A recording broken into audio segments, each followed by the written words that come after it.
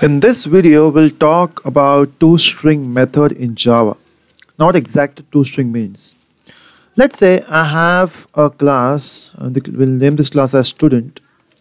In this class, let me have two variables. We'll have a roll number and we'll have a string method, a string variable which is sname. Okay, so I have a roll number and a sname. So roll number is int and sname is string. Let me define a main function here. And in this, let me create object of student. Okay, so we'll say student s1 equal to new student. Okay, and let me just create a constructor so that I can assign the values. So when I create the object which is s1, at that instance, this variable should get some value. So what I mean by that is, let's say I have a constructor student which accepts two variable string sname, and then we can assign values. So this roll number will go here and this sname will go here. So instead of typing the constructor by yourself, you can take the help of NetBeans. So what you can simply do is you can say enter alt insert. When you say alt insert, it will give you this option, or you can just simply say right click insert code. And in this, we have a constructor option here. In this constructor, I mentioned I want to go with these two parameters, generate, so that you will get a constructor with these two parameters, so that you can assign this value here and this value here. That means we have to send values. So we'll say values is, let's say 11, roll number is 11, and the name we are sending here is, let's say Navin. Okay, and once I done with that, let me just print the output. Now how to print output is, we can simply say s1 dot roll number. Now this will print roll number, and then s1 dot sname. So here we are assigning the values, and then here we are fetching the values and printing. So if I run this code now, the output you are getting is 11 and Navin.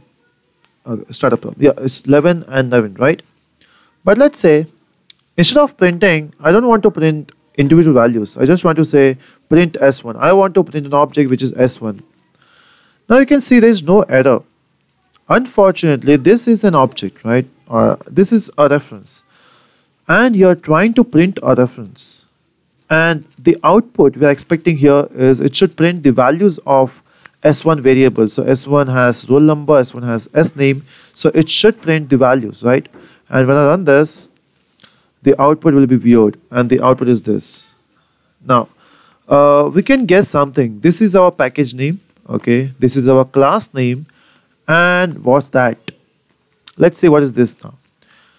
Now, first understand what happens when you try to print a reference. Now, in Java, every class, let's say student, this will extend a class called as object. So this indirectly extends a class called as object. So every class in Java extends object class.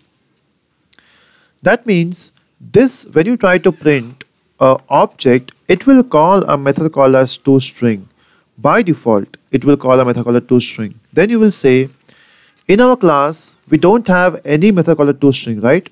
But since the property of inheritance, this toString method belongs to this object class. So if I go to this toString, just press Ctrl and click, you can say this toString method belongs to which class? It is object class, right? And see what we are printing. We are printing getClass.getName, which means it will get the name of the class with the package name, and then it will fetch the hash code. Now what exactly hash code means?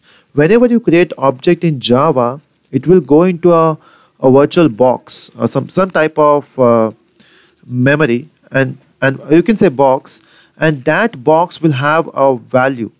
In that box you can have multiple objects, and each box will have a unique value or unique code that's called as hash code. Okay, and then that hash code will be in binary format. You want in hexadecimal format, so we are writing this to hexa string. That means the output we got is because of this toString method, right? It's because we are returning this thing.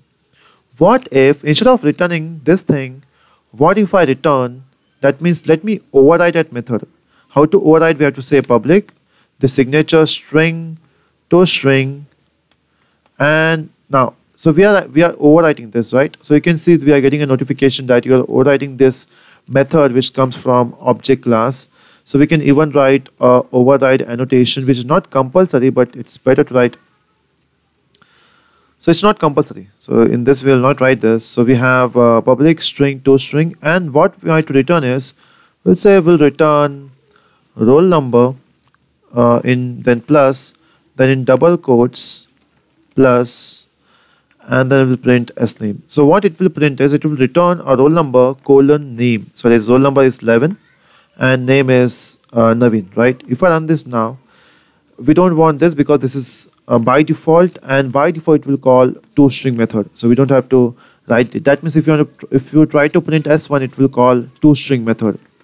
And now if I run this, see the output is 11 and Naveen. We are printing the same thing.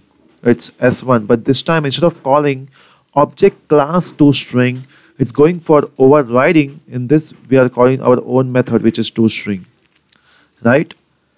Now see, the output you are getting is 11 and Naveen, right? But it should be proper, right? It should print roll number is 11 and s name is Naveen. Instead of that, what we can do is, we can simply remove this, and we will ask NetBeans to give you that.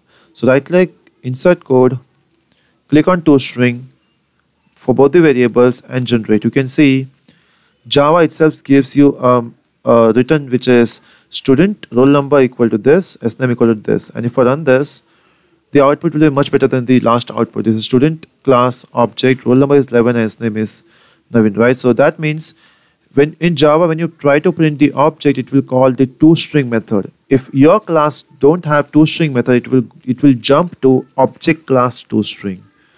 And that's it. This is how we use toString. Thanks for watching, and do subscribe for further videos.